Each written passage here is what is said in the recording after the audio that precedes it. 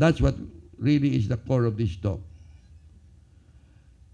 About 40%, there was this lady where a neurosurgeon said, general surgeon said, we have to operate you, take out part of your thyroid because it's cancerous. Fortunately, Jean took her to another doctor, and the other doctor said, nothing, it's just an inflammation. But the first surgeon was ready to operate. It's dangerous.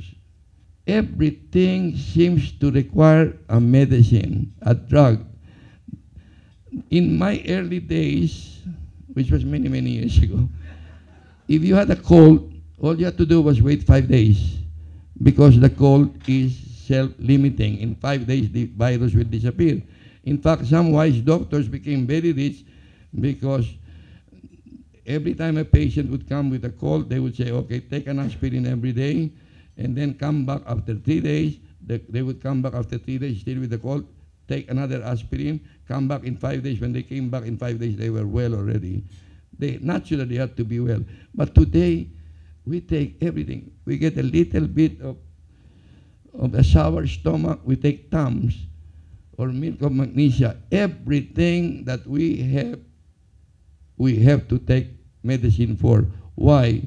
Because you are bombarded every day with advertisements.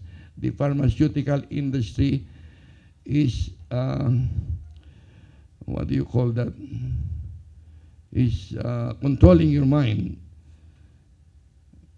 brainwashing you to believe that you can do it yourself and you can take medicine and everything that you need is available.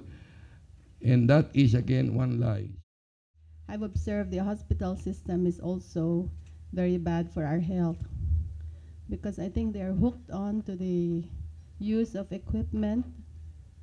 And I understand that doctors have a quota and they have to make use of the equipment of multi-million peso worth of equipment that hospitals have.